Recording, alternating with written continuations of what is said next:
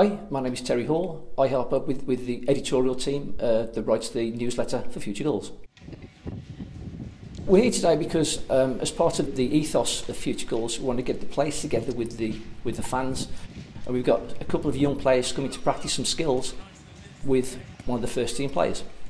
The Future Gulls is twofold. It's about bringing together the people on the pitch and the people in the stands. You can't have one without the other. It's always has been that way. It always will be. We want to make sure at Torquay the kids that grow up in the Torbay area feel part of their team and they grow to get that right relationship between fan and team that's vital. Also, we want the kids to take part in a series of events that keeps them active and healthy. We've already organised some wall climbing, a multi-sports day. We've had a Christmas party where the kids have been been able to play games with the players. We've taken them to the pantomime and where they've been able to meet the cast of the show.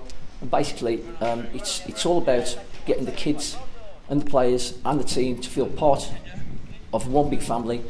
As we go forward, they'll be the fans who will support the team in the future.